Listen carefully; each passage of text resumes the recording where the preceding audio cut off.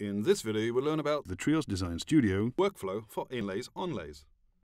The TRIOS Design Studio solution is a complete digital workflow with fully integrated CAD/CAM modules. This solution is dedicated to dental practices that would like to produce restorations like crowns, inlay onlays, veneers, and bridges in-house. As a default, the patient's page has been set as the home page, but you can change that in settings depending on your preference into the case page or calendar.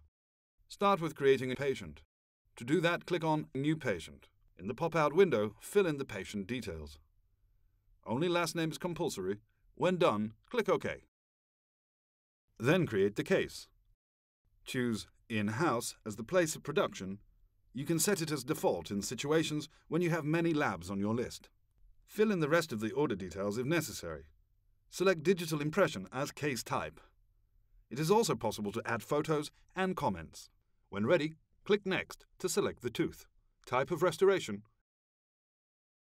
and type of material. Click Next. Now the scanning module will start. The lower jaw has been indicated as the first one, then upper jaw and the occlusion. You can scan in any order.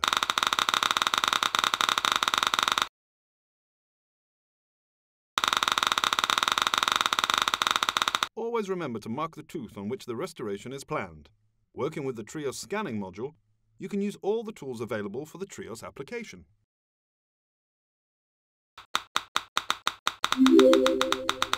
When all the necessary scans are ready, click Next to move to crown modeling.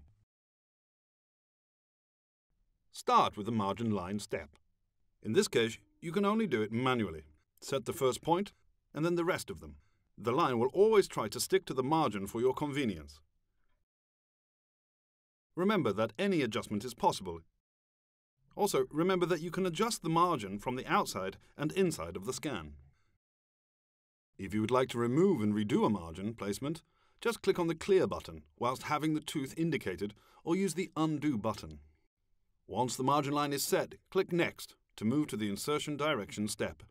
Software will automatically set it and indicate it with the green vector.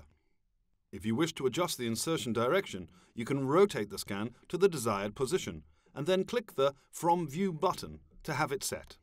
Check for changes in the undercuts. It is important to avoid the creation of undercuts on the margin. If the new insertion direction creates more undercuts, click the Auto button to have it recalculated to optimal value. Once you have done that, click Next to move to the Anatomy Design step. Software automatically generates the design for the restoration, but you also have the option to adjust it yourself using different available tools. Firstly, you can select different available tooth designs from the Smile Library menu. Simply click on the one you prefer, and the software will replace the default one with the new one. Then use other available tools to create the design as it is supposed to be. Start with setting the tooth in the correct position, in relation to neighbours in the arch and antagonist. Our transformation tool will help you with that. Use the control spheres to move the tooth or click on it and simply drag it. Use the Morph tool to apply changes to the surface. Click Shift and scroll the mouse wheel to change the radius of the tool. Click on the chosen point on the tooth and drag it to change its shape. You can also use a wax knife to add or remove material from the design, as well as to smooth it. Click Shift and scroll the mouse wheel to change the radius for a wax knife, or use the sliders instead in the left menu box.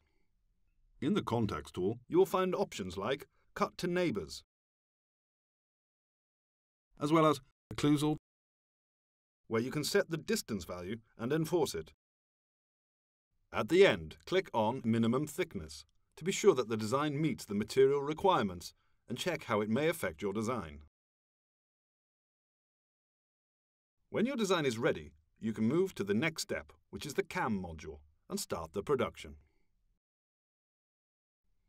Now you have learned how to design Inlay Onlay. Thank you for watching.